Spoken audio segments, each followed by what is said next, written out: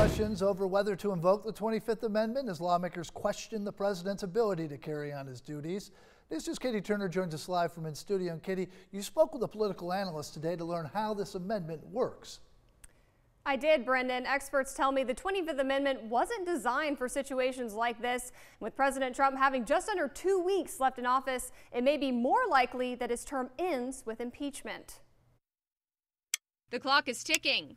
Donald Trump's term is over January 20th at 12 noon, whether he likes it or not.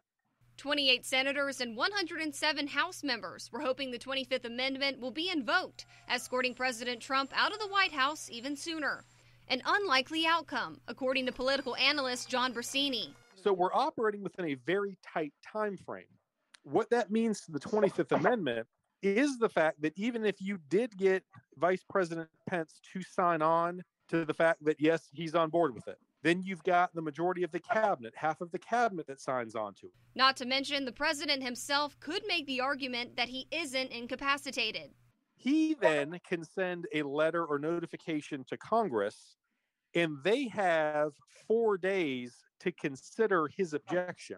Brasini says even if they reach that point, Trump loyalists within the House would never get on board.